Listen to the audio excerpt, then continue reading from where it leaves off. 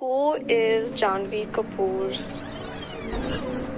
I've never said my name like that. I have a little bit of my mom in me, and my dad in me, and my sister in me. It's kind of like I'm different things at different points in the day even. And my friends think I'm like a chameleon. I'm busy a lot, I guess. I travel a lot, so I'm not with my family as much as I want to be. I think my dad's alone a lot, and I should make more time for him. But it's slowed down now because of the lockdown. I think you're just kind of looking at your life from a third person's perspective. Somehow I feel like I've gotten more confident after spending all of this time with myself during the lockdown, because maybe I know myself a little better. I think finding things to look forward to every day is a good way to not go crazy. As a person, I just feel like I need to keep learning something new every day.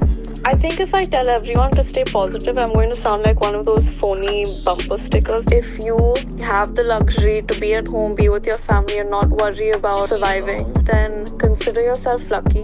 Be better somehow once this whole thing ends. I think too many people are trying to be too many things that they're not in this world. I don't think that there's anyone as like me. Just like there's only one of you. I think just getting closer to the stage where I'm accepting of who I am has allowed me to be more relaxed in my own skin. If you surround yourself with positivity, then you'll become it. And then everyone will live happily ever after.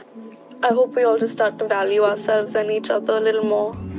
If we can experience this and come out of it better people somehow, empathic or more considerate human beings. I mean, if you can't go outside, then go inside.